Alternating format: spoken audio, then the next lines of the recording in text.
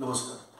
Now we are discussing about Aditya-L1 mission with reference to that we are calling as Lagrange points. Actually, there was Italian scientist. On his name, these points are named as Lagrange points. So, Aditya-L1 mission, as you are aware, it is set for L1 point. So, what are these Lagrange point? First, I am going to discuss in brief. Say, our lecture is not on Lagrange point, but I am explaining here. Say, first, try to understand this diagram. So, here, this is Sun, this is Earth. Now, Sun is having tremendous gravitational field as well as Earth is having gravitational field, because no doubt with compared to Sun, Earth is almost having negligible mass, but yet considerable mass is there for Earth also. So when two massive bodies are there, at that time certain points are there, they are called as Lagrange point. They are mathematically calculated by that Italian scientist, and these points are somewhat like this. Here I have shown L1. The L1 point is shown in red color because our Aditya mission is going to launch space here. So this is L1 point, this is L2 point. See, Earth and Sun. L1 is between Earth and Sun. Okay, whereas L2 is exactly opposite to the Earth. So opposite to the Sun from Earth. So these 2 points L1, L2. Now suppose I am joining the line L2, Earth, L1, Sun. They are all collinear. This line is extended towards Earth's orbit. Then third point is there, that is called as L3 point. After that, L4 and L5. Just consider Sun to Earth as a base, and equidistance. We have to draw equilateral triangle here and equilateral triangle here. Apex of this equilateral triangle, we are having L4 and L5 point. Now Earth is orbiting in this direction. So L4 point is here. That is, we can say, leading to the direction of Earth, whereas L5 point is following Earth. Ultimately, what is the meaning of this point? So, suppose we are launching a spacecraft over here. Then, very less fuel is required to keep our spacecraft in motion. Now, gravitationally, we can say this way, that gravitational pull of Earth and gravitational pull of Sun, that is almost neutralizes at this point. So they are called as Lagrange point. Now out of these 5 Lagrange point, 3 Lagrange point, they are unstable, whereas 2 point, they are stable. So here it is shown by mark U. So L1, L2 and L3, they are unstable, whereas L4 and L5, they are stable. Now what is meaning unstable? That we have to correct the position of our object over there, and for that purpose fuel is required.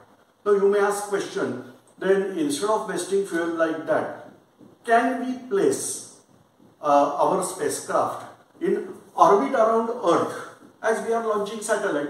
So when we are launching out satellite, the thing is that we require energy to take that satellite from Earth to orbit. But once it is orbiting, no energy is required for orbiting motion. Energy is required for function of satellite. So that is achieved by solar panel. Okay. So by pull of gravity, we can use that energy, and we can able to make motion of that satellite very easily without fuel. But there is a problem. I want to observe Sun continuously, and if I am having orbit, say for example polar satellite is there, it orbits around Earth in 90 minutes. So it will not give me continuous look of Sun. Okay. Even geostationary satellite or geosynchronous satellite, then also it is orbiting around Earth in 24 hours. And therefore, for half of the time or some part of time, it is not available. But suppose point is here, L1, it is nearly 15 lakh kilometer from Earth's surface. 15 lakh kilometer, it is 1.5 million kilometer.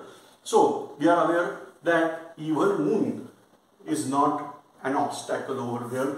Moon's orbit is also less than this orbit. So we have to place here. Then we can continuously observe Sun without interruption. Now, no doubt, we are not first to go to L1 point.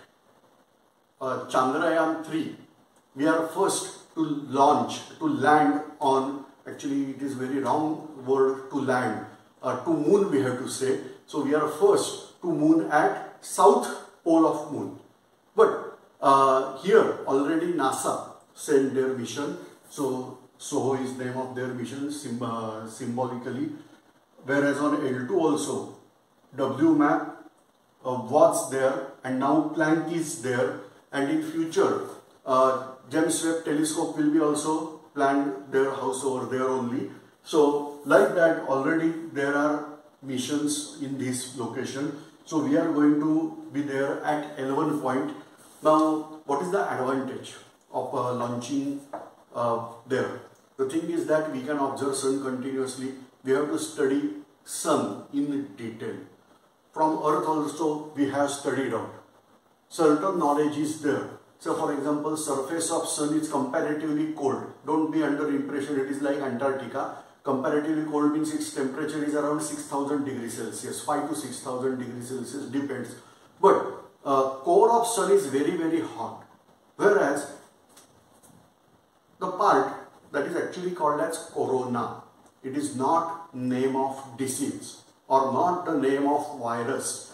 Okay, it is corona. When we are observing total solar eclipse from Earth, when moon is exactly coinciding Sun, at that time the brightness of Sun is not observed from Earth, and then the outside part of Sun, beyond Sun, that is observed, that is called as corona. Something like petals of flower we can able to observe, that is called as corona part of Sun.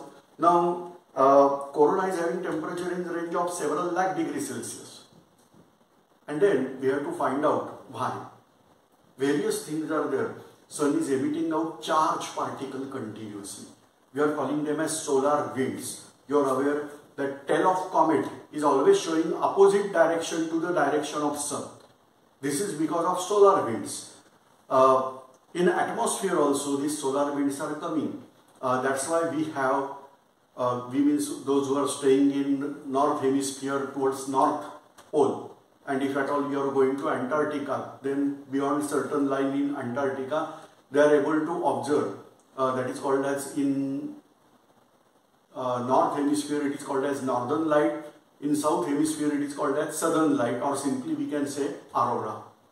So this aurora, that is discharging of charged particles coming from Sun.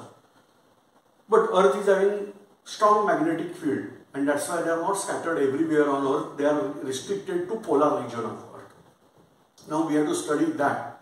So the charged particles we have to study corona, we have to study surface of temperature, surface of Sun, and like that various things we have to study, and for that purpose we are sending this mission. So our mission will be there at L1 point, and it will study out all these things. So thanks for observing this video.